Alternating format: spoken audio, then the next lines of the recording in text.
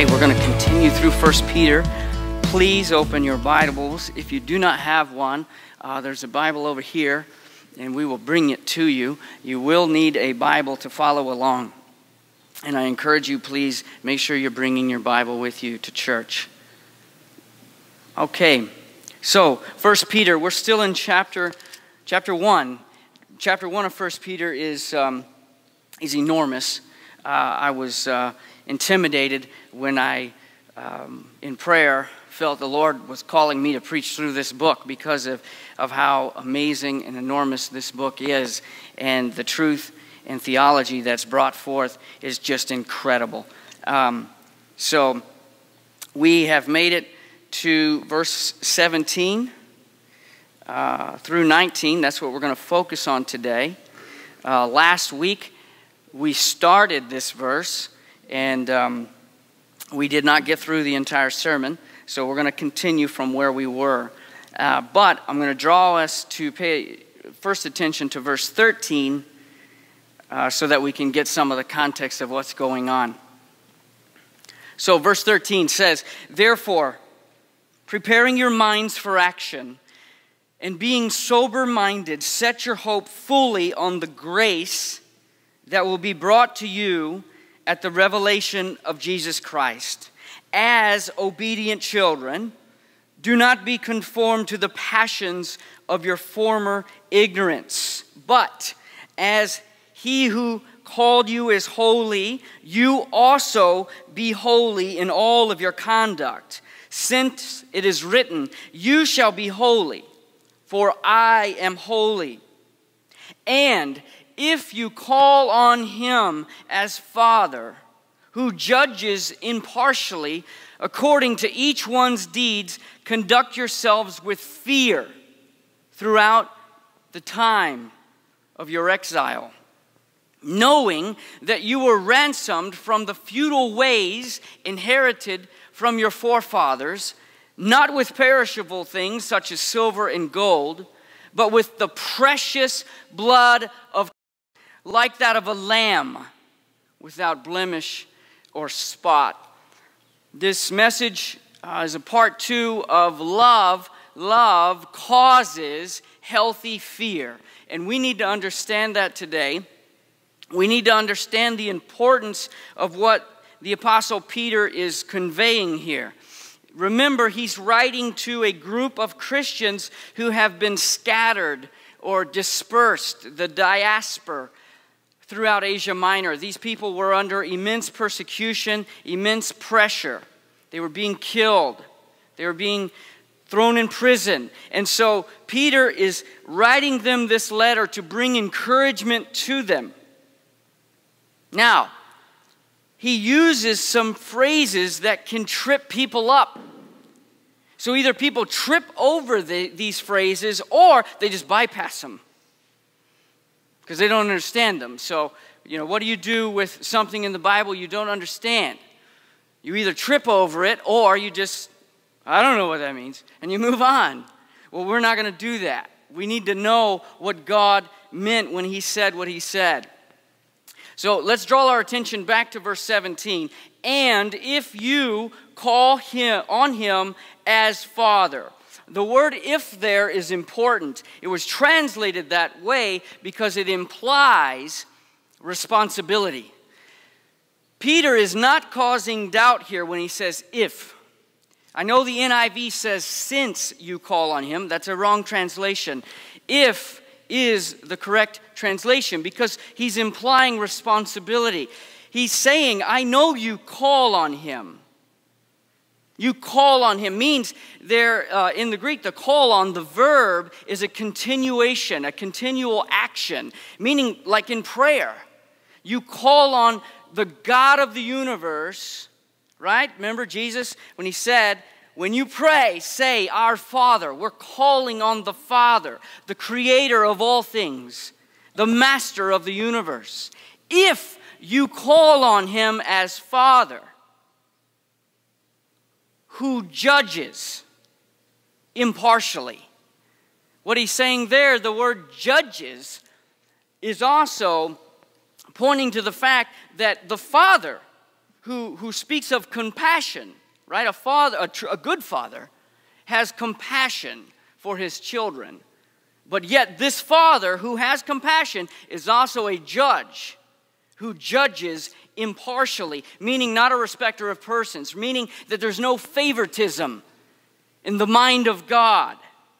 He judges impartially, this father. If you call on him, if you pray to him, if you call yourself a Christian, remember that that father judges. He evaluates. He weighs. What does he weigh? According to each one's deeds. Now the word deeds there in the New American Standard Version and King James is translated work. According to each one's work. And that is a correct translation. The word work there in the Greek is singular. So although it says deeds, that can be misleading. Some people take that as to say, well, God judges each and every individual thing you do. That's not what Peter is saying here. He's saying he judges your work as a whole. The entirety of your life takes into account here. So if you call on God as Father, if you are his child, remember back in verse 13, he said, children who are obedient, or as obedient children, live a holy life. Live a separated life from the world. He says, remember this responsibility that the Father judges impartially. So there's a part in Mark when John the Baptist comes on the scene and he's baptizing these Jews. The Jewish people are coming to hear this new message because John the Baptist was a front runner, right? He was preparing the way for Christ. And he has all these Jews there, and he has the Pharisees, and he says this very, very interesting thing to them. And it means something for us. He says, don't think because you are a seed of Abraham that you have a place in heaven. Meaning, don't take so much security in the fact that you were born into a Jewish family that you're in. And the same goes for us. Some of us have been raised in Christian families. So we assume, well, hey, I'm a Christian. Why? Because I'm an American.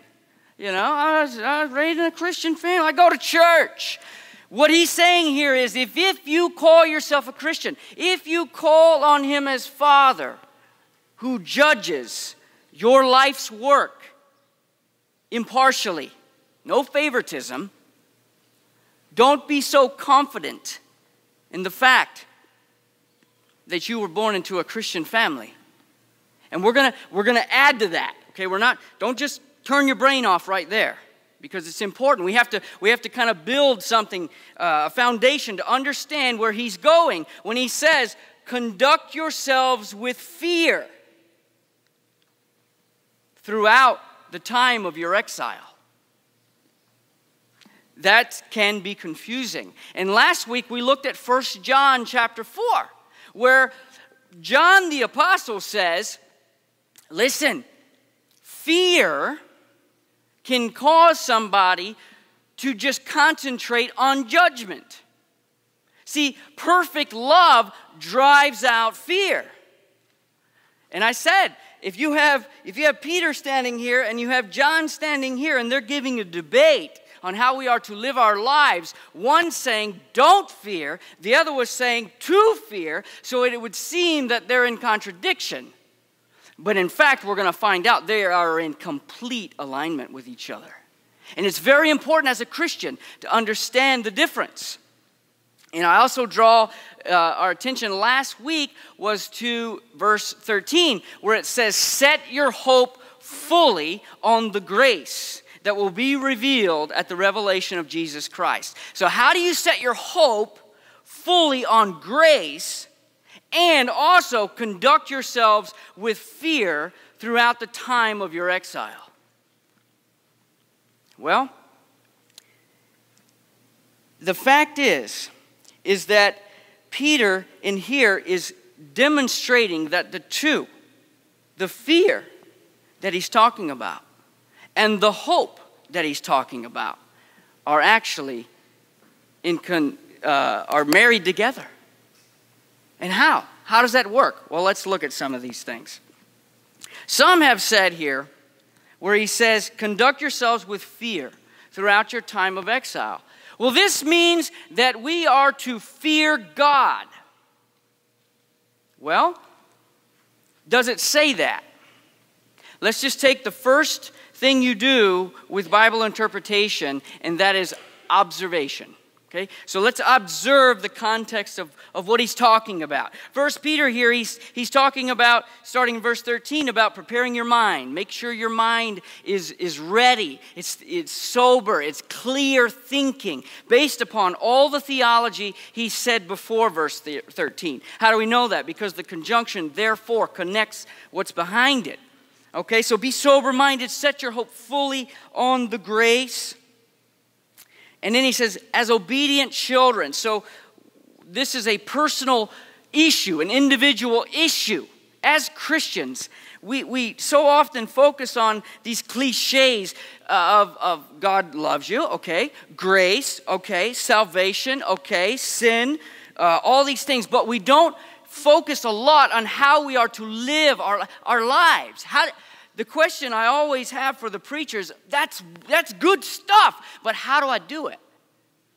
How do I do it? And so Peter is telling us here, the context, as obedient children, do not be conformed to the passions of your former ignorance. So really, is he focused on the fear of God? Or is the focus of this passage really how we are to live our lives? Our individual daily lives. Now, I'm not saying not to fear God. But we can't just say where he says, conduct yourselves in fear. Oh, well, that means to fear God. And some people have said, well, it doesn't really mean to fear God. It means to just reverence God, have a respect for God. Well, I think that it means much more than that. There's more included in this conduct yourselves with fear.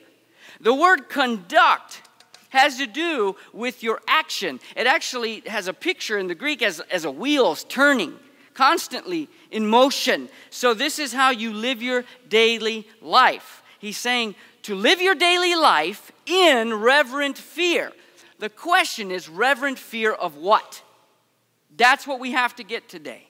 That's my objective, is that we would walk out of here and have no question of what Peter is saying we are to have reverent fear for. Now, verse 18.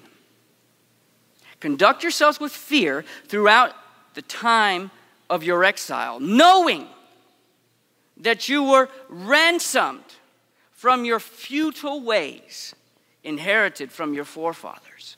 Not with perishable things such as silver or gold, but with the precious blood of Christ, like that of a lamb without blemish or spot. One thing that we really don't do a lot of as Christians is actually examining yourself. So often our focus is on other people and what other people are doing or not doing. So often we're focused on, well, did you see so-and-so? Or did you hear about such and such? I wonder if they're even a Christian. And they call themselves a Christian. Can you believe that? You know the conversations. Heck, I've had that conversation. Okay? Because the devil wants us to be focused on everybody else. But you know what the Bible says? It says to examine yourself. There's a verse, 2 Corinthians 13:5. Paul says, examine yourself to see whether or not you are in the faith. It doesn't say to go around and ask whether or not so-and-so's in the faith. It says you personally examine yourself to see if you are in the faith. Peter does the same thing in the next book, 2 Peter. Therefore, brothers, be all the more diligent to confirm your calling and election. So he's telling the individual, be diligent, firm your calling and election. Examine your own heart and see whether or not you are in the faith. Why is this important? Why is it important to do that? And some preachers have discouraged this and said, well, this can cause too many people to doubt their salvation. Now, I'm not saying that we should go around daily and doubting your salvation, because it does happen. If it doesn't happen, there's something wrong if you sometimes question. Well, there's a verse in Matthew 7 that is probably one of the scariest verses in the Bible. And I preach this one often because I can read in it the importance of the believers knowing. And in this church, we're going to know this verse. Matthew 7, 13 through 14. Jesus says, enter by the narrow gate. For the gate is wide and the way is easy that leads to destruction. And those who enter by it will be many. For the gate is narrow and the way is hard that leads to life. Now that is a contradiction to a great majority of TV preachers. Jesus said the way is hard that leads to life, and those who find it are few. Now, here's the scary part. Not everyone who says to me, Lord, Lord, will enter the kingdom of heaven. Now, if you take just for a second and examine what that actually means. Who calls Jesus Lord? Only those who make a profession of Christ. Only those who call themselves Christians call Jesus Lord. Muslims do not call him Lord. Hindus do not call him Lord. Christians, atheists don't call him Lord. Those who say they're Christian call him Lord. Why is this important? Because Jesus said, many on that day will say to me, Lord, Lord. What he's saying, there's going to be a multitude of people who will say to me on that day, Lord, Lord, but didn't I pray in your name? Didn't I prophesy in your name? Didn't I cast out demons in your name? I fasted, I went to church, I gave money, I went downtown and helped the homeless. I did all kinds of things, God. Wait a minute, I'm one of yours. And he will say, depart from me, you workers of iniquity, for I've never knew you. Now, how does that connect to where we are today in 1 Peter? Conduct yourselves with fear throughout your time in exile. What this is telling us is that the fear will protect you. That fear is going to protect you as you walk along the narrow way.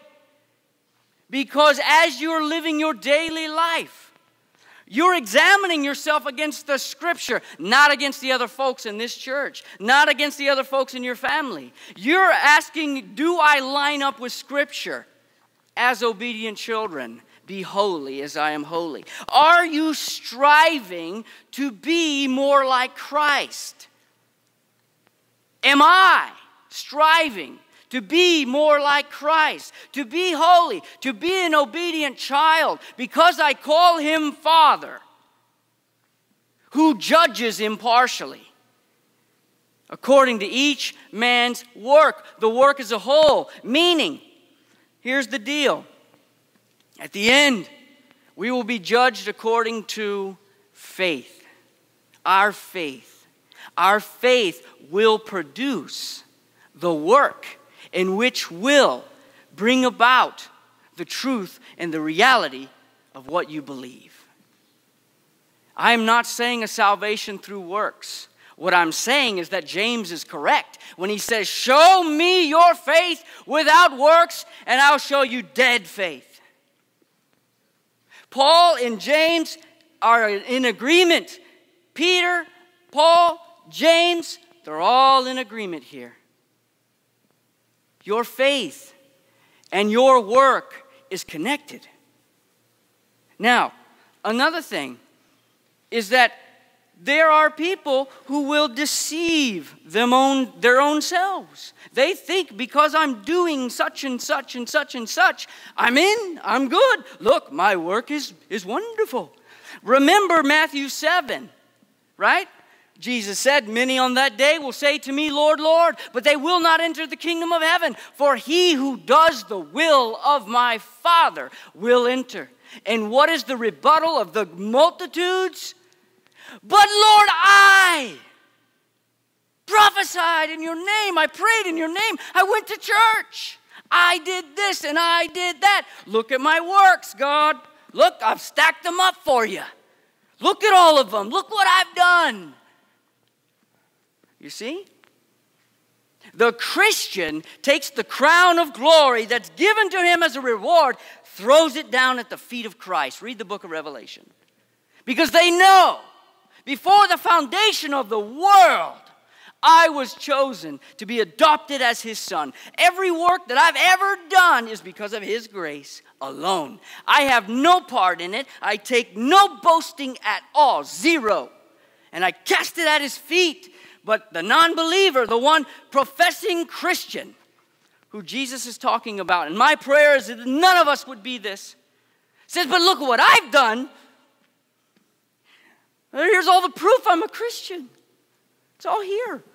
All this, look at all this stuff. Depart from me, you workers of iniquity, for I never knew you. How does that line up with what Peter's saying? Because our actions, as we live our lives, if you conduct your life in this reverent fear of knowing that what I do is displayed to the heavenly realms. Remember Ephesians 3? The very wisdom, manifold wisdom of God is displayed to the heavenly realms, to the angels who look in, who long to look in as to what God is doing. Our actions demonstrate that. Jesus said, everything that is hidden will be brought to light. No one's getting away with nothing. No one is getting away with nothing. There are people today who think they've gotten away with stuff, and that is untrue. Everything will be brought to the light. But John 3 says men hates the light, so because it exposes the deeds of evil and they run into darkness. This is an important verse because it helps us to understand the warnings of Scripture. There are many warnings in Scripture that would allude to, if you didn't read it correctly, you would think, well, is this saying I can lose my salvation? No, what this is saying is make sure you're in the faith. Make your calling and election sure. Don't be so secure that you become indifferent and just don't really care. It's like, whatever. I've been a Christian for a long time, you know? No, don't ever do that. Don't ever come to that place. Now, am I saying not to have confidence in Christ? That's not what I'm saying. What I'm saying is, when we have confidence that, hey, 15 years ago, I used to do all kinds of stuff. I used to be involved in this and be involved in that. I taught Bible study. I did this and did that. Charles Spurgeon said, never, ever put your hope in what you have done. But what are you doing? What are you doing? If Jesus said, go and make disciples, the mission of a Christian is to go and make disciples. Teach them to obey what I have taught you. How many disciples have you made? I'm not talking about converts. I'm not talking about going and evangelizing and getting a decision for Christ. I'm talking about who have you taken and taught what Jesus has taught you. And if your answer is, well, none or not very many, my question is why? Why? Maybe it's the fact that there's not a lot of preachers teaching us to do that. Maybe. Could be. But you can start today. You can start producing that work through faith. Now, the fear is also connected to verse 18 and 19. Okay? Here we go. Knowing that you were ransomed from the futile ways inherited from your forefather. The word knowing there is very important to understand. The perfect tense, meaning this is something you have come to realization in the past, but it's continuing through now in the present and in the future. Meaning that this knowing, what he's fixing to say, is something we as Christians need to renew our mind on all the time. This will help you to stay on the narrow path.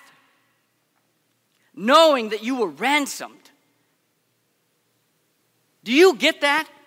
The word ransomed, to be redeemed, it speaks of someone who is in slavery and they have no hope of getting out, ever. But someone buys you back. Someone buys you. Someone you don't even know buys you and sets you free. Free from the bondage of sin, the power of sin, and the judgment of sin. Knowing. Do you know that? Do you know you were redeemed? Let me tell you, if you do, that will cause you to fear. Fear what?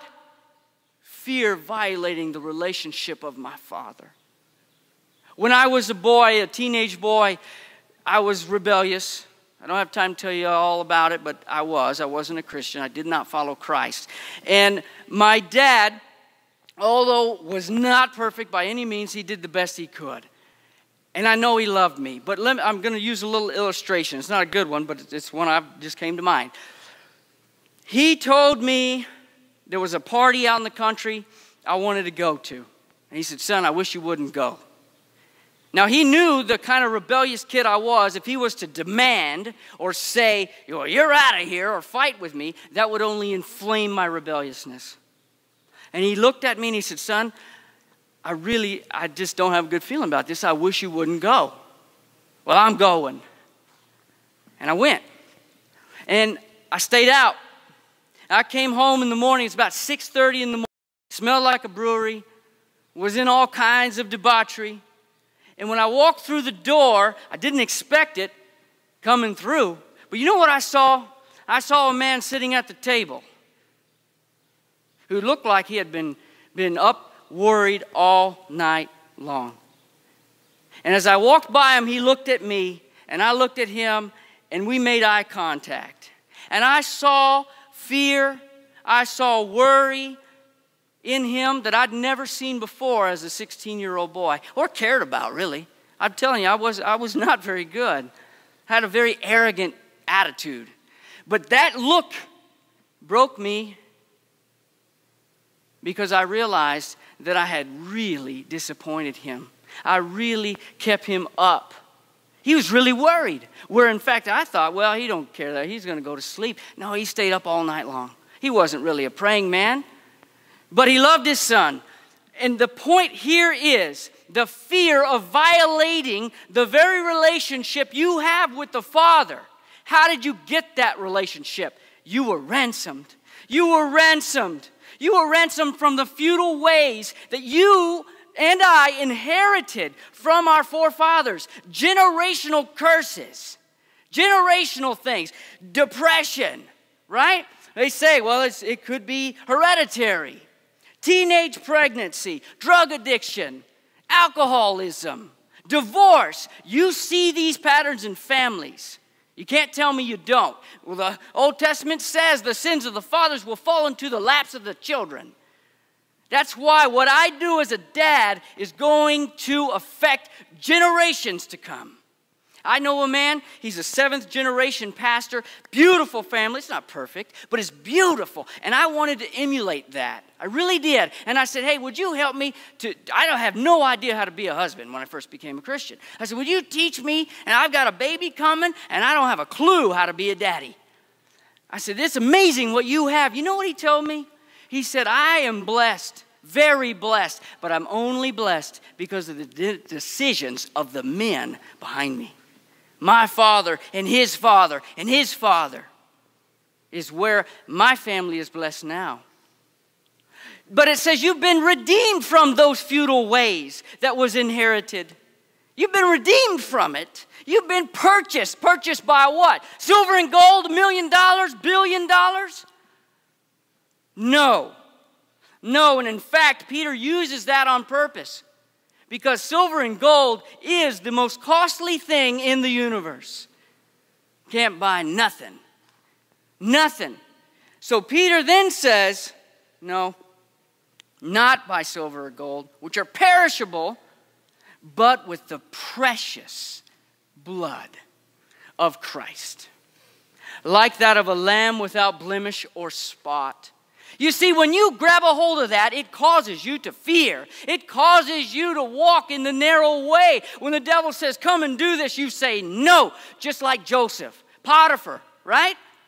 Guarantee you, she was not an ugly woman. She was probably beautiful. And she was giving herself to him. He's a young man. They say he's about 17 years old.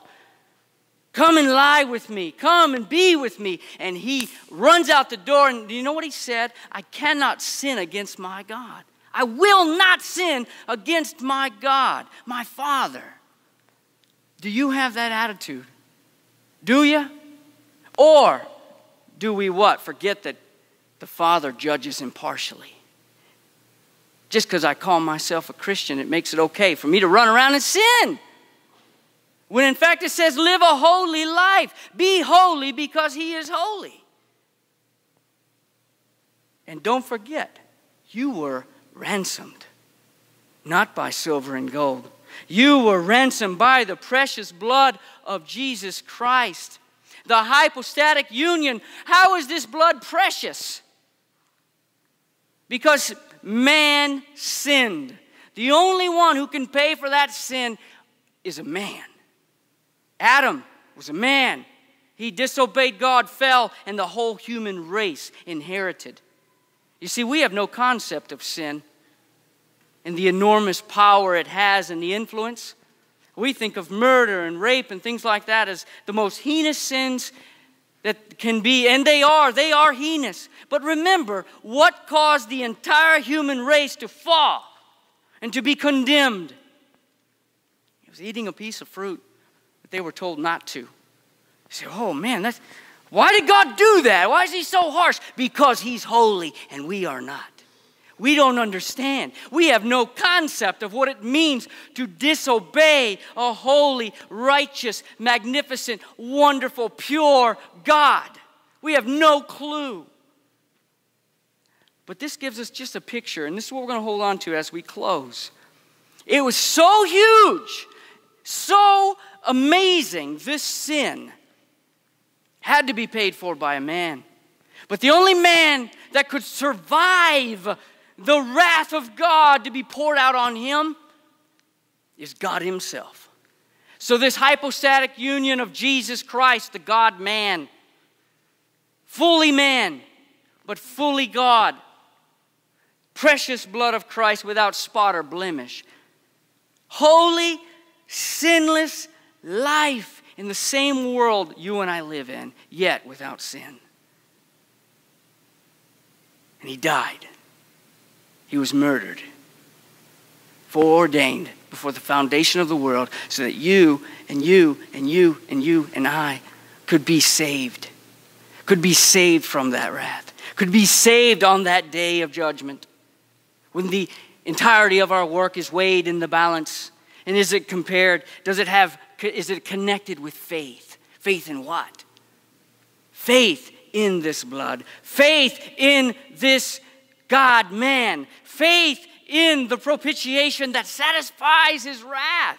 That he rose from the dead. That we have now been born again to a living hope. Do you have that living hope? Do you?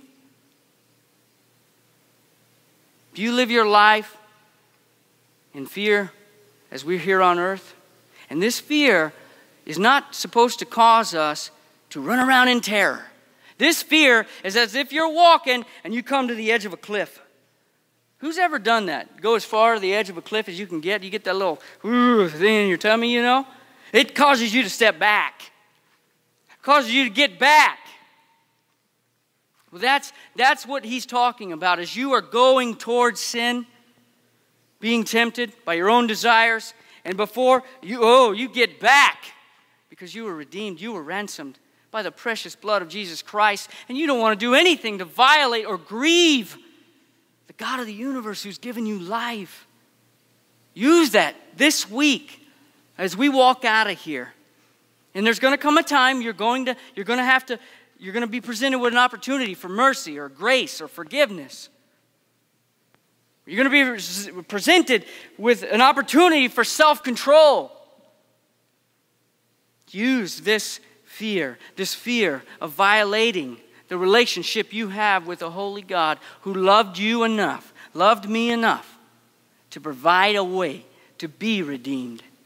Not with silver or gold, but with the most precious substance in the entire universe, the blood of Jesus Christ. The warnings in Scripture are there. They are there to keep us back from going off that narrow path that Jesus talks about. Don't be one of those who stands before Jesus and he says, "Depart from me, I never knew you."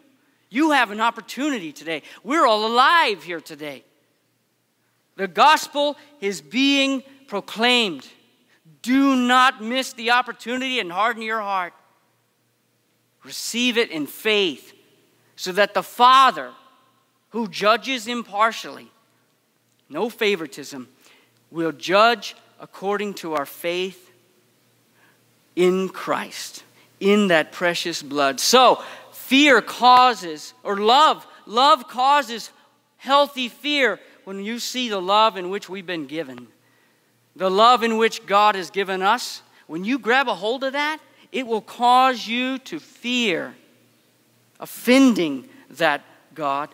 It'll cause you to fear not being called, not being true, not being in the electing love of God. And if you examine yourself, and you're like, "I'm not sure. What profits a man if he gains the whole world and loses his soul?" So how do you be sure?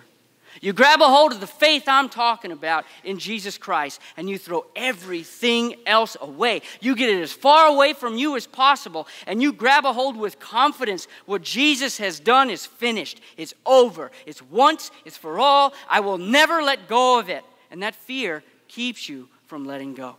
Let's pray. Father, I thank you.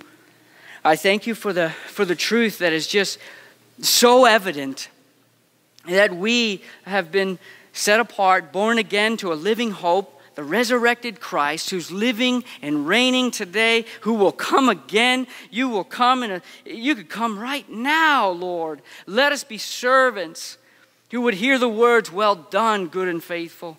Well done."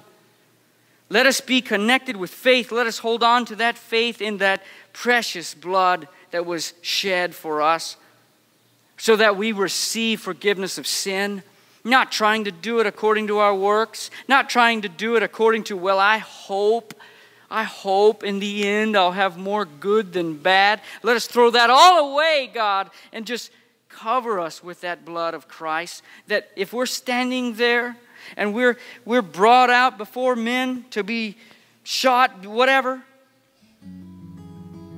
give a testimony of what the hope of glory is within you, that we would be standing there holding and clinging on to the cross and boast in nothing else. Thank you for this church. I pray that today you were glorified.